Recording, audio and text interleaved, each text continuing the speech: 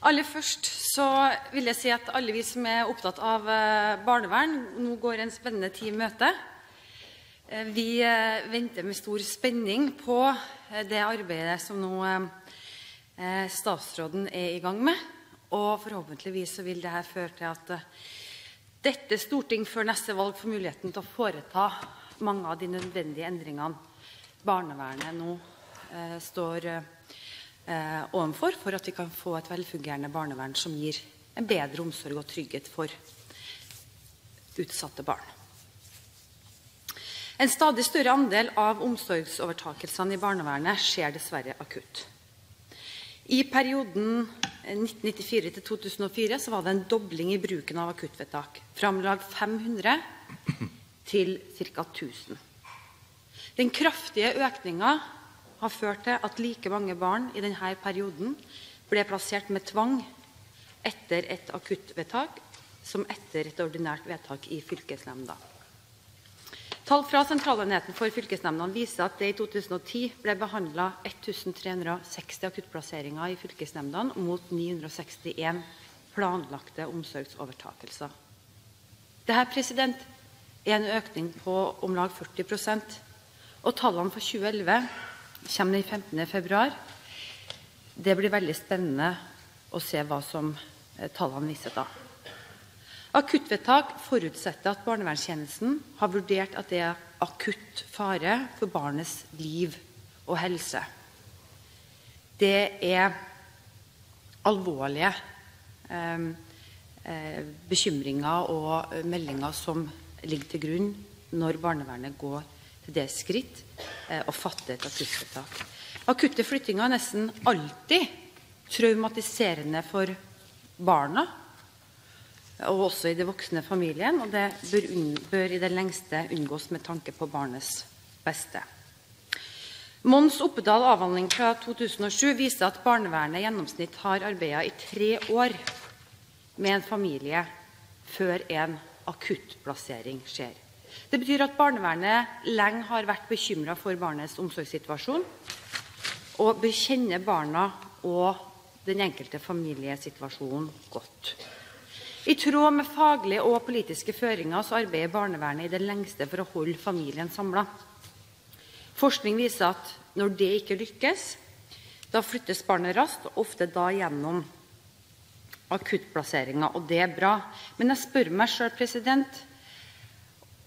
har det da allerede ikke gått for langt når så mange flyttinger må skje akutt? Alle den traumen det her påfører barnet, kunne flyttingen ha vært gjort eller gjennomført på en annen måte, sånn at barnet ikke får den ekstra belastningen det er å bli flyttet så brått og ofte brutalt med politi til stede fra sitt eget hjem, fra institusjonen eller fosterhjemmet.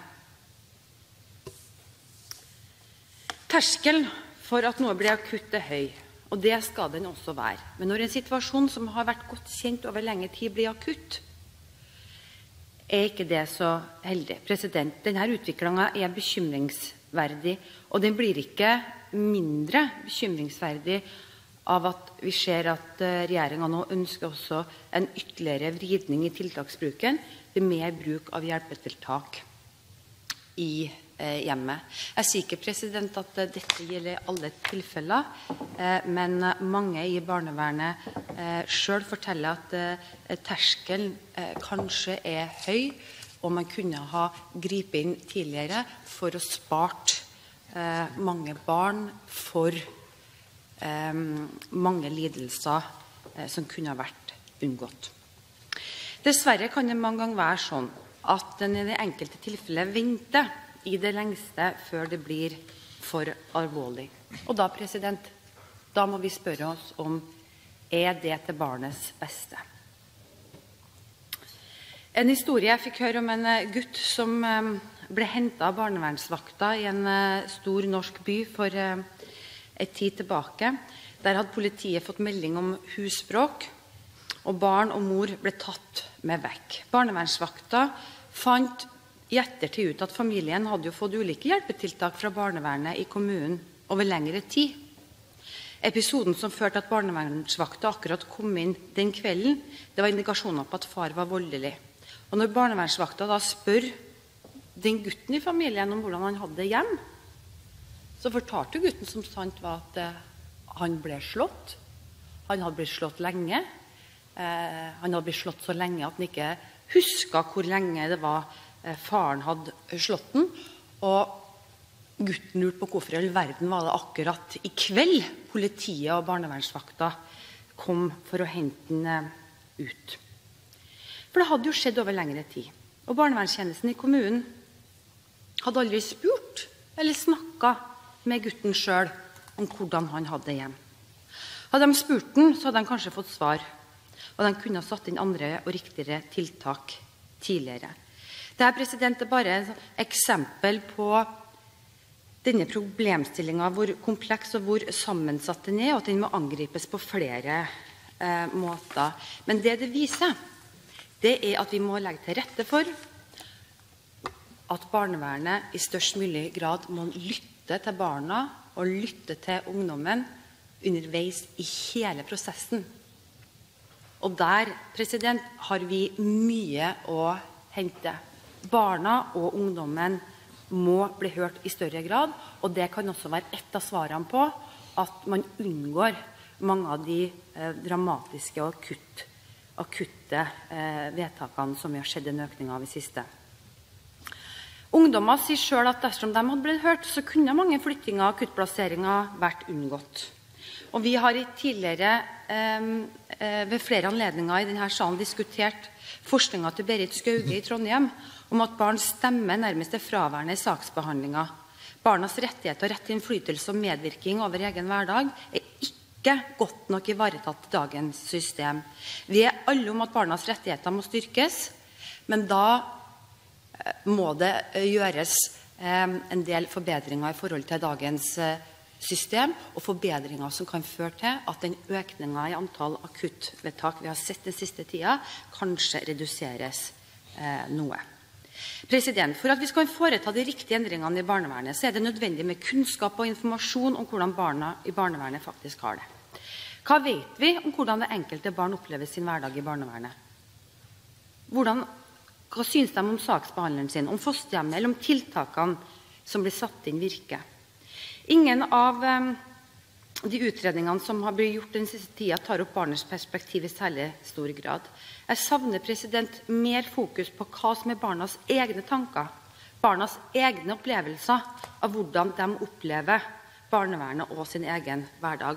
Og jeg håper at statsråden i tiden fremover i sitt arbeid vil løfte det perspektivet, og at også det vil være mye av grunnlaget når vi skal behandle den store barnevernssaken til neste år.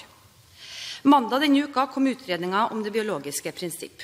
Det blir en spennende debatt som vi må ta her i Stortinget, og som ikke blir en veldig enkel debatt. Utvalget konkluderer jo med at hensynet til barnets utvikling bør veie tyngre enn det biologiske prinsipp. Det vil få betydning for barnevernets arbeid og avgjørelser om hvor barnet skal bo, og om samvær, tiltak og tilbakeføring. Det nye prinsippet de foreslår heter da utviklingsstøttende tilknytning, med begrunnelse i at kvaliteten og kontinuiteten i samspillet mellom barn og omsorgspersoner er svært avgjørende for barnets utvikling. Utvalget foreslår at det nye prinsippet skal gå foran det biologiske prinsippet som bygger på den grunnleggende forståelsen av at barn primært skal vokse opp hos sine biologiske foreldre. Det gjør debatten vi skal gå inn i svært omfattende, men det er en helt nødvendig debatt. Og jeg ser frem til at alle partiene vil gå inn i en sånn diskusjon med en konstruktiv tilnærming. Når det gjelder en del av akuttvedtakene, så er det grunn til å tro at dersom barnevernet hadde gått inn tidligere i enkelte tilfeller med tyngre hjelpetiltak eller med begjæring om omsorgsovertakelse, så kunne kanskje flere akuttplasseringer vært unngått. Undertegnede er bekymret for at mange barn tar stor skade av å leve for lenge under omsorgssvikt. Det har også reportasjer i Adresseavisa sine siste tid avdekket. Regjeringen har som målsetning at bruken av hjelpetiltak i hjemmet skal økes. Og hva vil statsråden gjøre for å sikre at økt bruk av hjelpetiltak i hjemmet ikke medfører